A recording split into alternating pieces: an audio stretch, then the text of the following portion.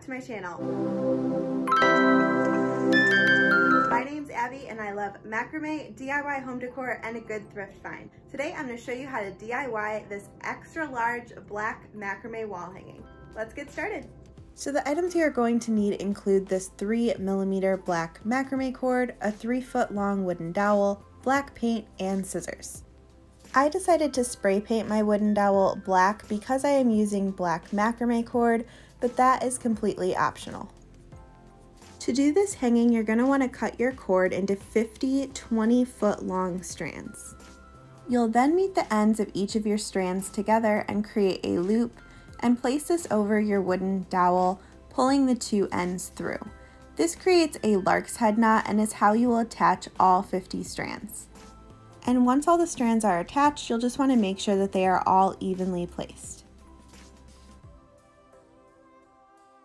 The start of this design includes 5 rows of square knots, so you're going to want to take the first 4 strands to create your first square knot. And again, to create a square knot, you're going to take the far left strand and place it over, and then the far right you'll place over the far left, under the 2 center and through, and then pull tight.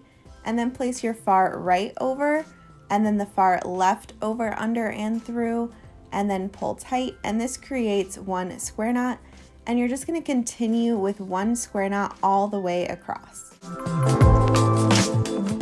And for the next row, you're going to take 2 strands of 1 square knot and 2 strands of another and create another square knot. So again, you're placing the far left over and the far right over, under, and through, and then pulling tight. And then the far right over and the far left over, under, and through, and then again pull tight. And you'll just want to continue this row of square knots all the way across. And then for your third row, you're going to go back to those first 4 original strands and create another square knot. So basically you're alternating the placement of your square knots with every row to kind of create this crisscross pattern of square knots all the way across.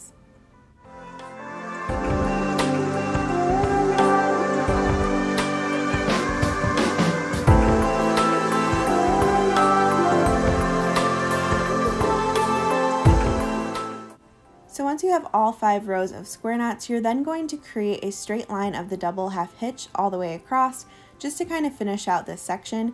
So you're going to want to cut another 5-foot long strand for this, and I like to tie it to the end of the dowel just to keep it in place. But once I have 2 strands knotted, I then untie that strand, and then you can really see the line that you are creating with the double half hitch.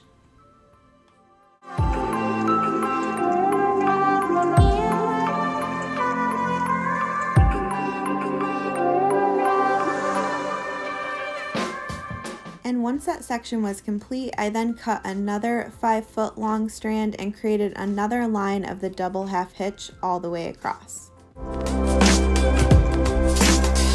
The next day, I then got started on the second part of this design, and as you can see, I am creating diagonal lines using the double half hitch, and then in between each of the V's, I am doing a square knot kind of close to the straight line and then just completing out the V's.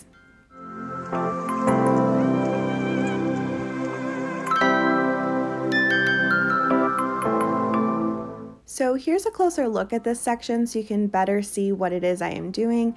But for this next part, I'm going to create a diamond shape of square knots, as you can kind of see. And then I'm just kind of adjusting the height of my first square knot because I really want to make sure that this diamond shape is going to line up with the point of the V's. So I'm taking the first far left cords of the first square knot and matching it with the other 2 cords to create the second square knot, and then the far right cords of that first square knot and matching it with the next 2 cords to create a third square knot, and then finally creating a 4th square knot just to complete this diamond shape.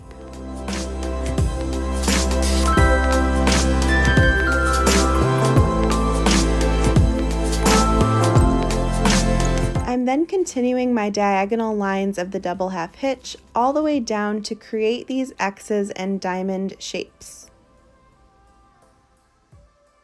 To complete this section, I'm then doing another straight line of the double half hitch. I'm also doing a square knot again in the center of the V's, but I'm doing this as I do my double half hitch just to make sure that the square knots actually line up with my straight line.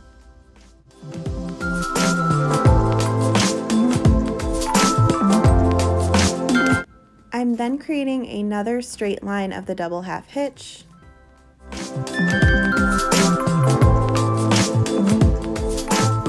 And for this section, I'm creating these lines of 5 square knots all the way across.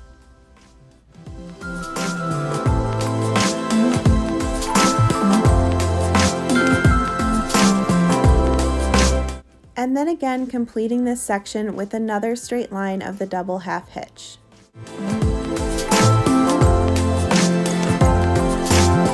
I'm then creating another section of the X's and diamonds.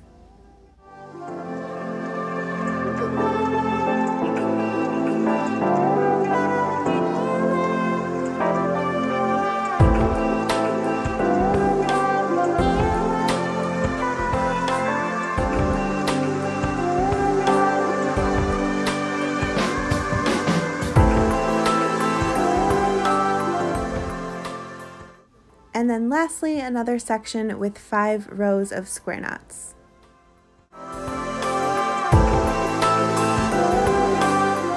And with it complete the next day, I then tied and trimmed my ends. And there you have it, an extra large macrame wall hanging.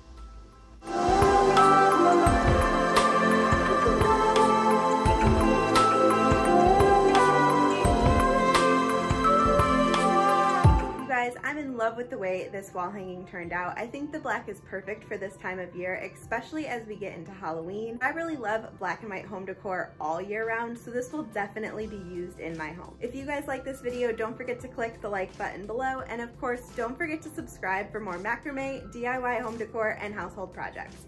I'll see you guys on the next one. Bye!